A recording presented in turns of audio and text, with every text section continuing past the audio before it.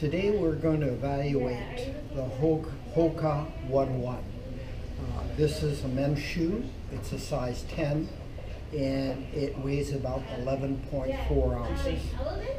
It's a very high profile shoe. If you notice how thick the midsole is, your foot is fairly high off the ground. It has a heel to toe ratio of 30 millimeters and 26 millimeters. So you have a 4 millimeter offset. So the next thing we're going to do is we're going to measure the shoe stability index for the shoe, and then we're going to tell you who should be in it. The first thing we're going to do is we're going to measure the torsional control index, or the midfoot stability, which we call it. So what we're going to do is twist the shoe 15 degrees on its long axis, and we're going to measure the amount of inch-pounds of resistance that goes through that 15 degrees. So let's go ahead with this.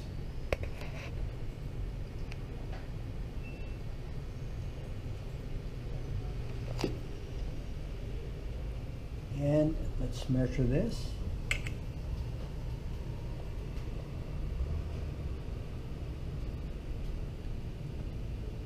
And we have about 60 inch-pounds of midfoot stability.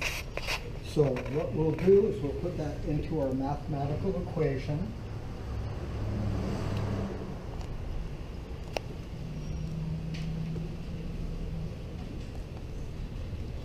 We'll put our 60. Okay. We've calculated that. Now the next thing we want to do is we want to measure what we call the vertical compression index.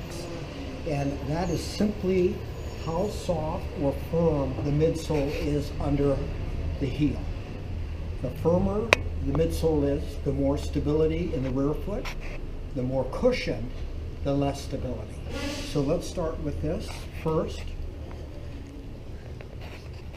This computer will measure in millimeters on how soft that shoe is.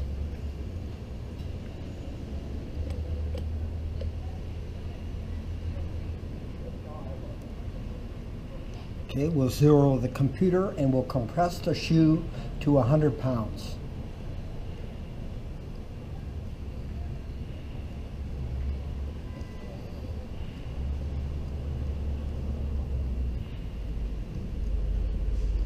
So the vertical compression index, or the amount of stability in the rear foot, is 8.18 millimeters. Okay, and we'll place that into our mathematical formula.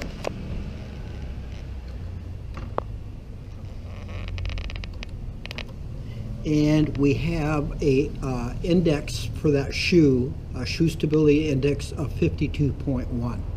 So let's now go over to the chart and see who should be in that shoe using that index.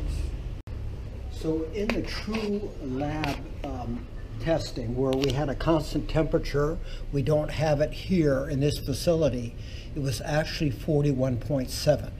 And that would be almost a neutral shoe. So if you look at that 41.7 and you compare it to the highest, it's 92.2 is the highest shoe stability index that we have here.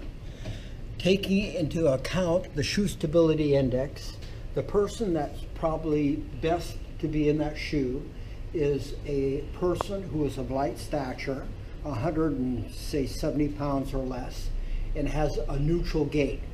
This shoe does not have enough support for someone who is a moderate to extreme pronator or a supinator. The other important part on this is in our lab, when we did the rear foot stability or vertical compression index, it was 9.24. That is very soft, and that is very important to know, because if you have someone that has Achilles tendonitis, heel pain, or calf pain, you don't want them in that shoe because they'll put too much tractional force as the heel drops to 9.24 millimeters. So anyway, that's how we evaluate the shoe, and if you have any more questions, please go to our website www.shoetutor.com.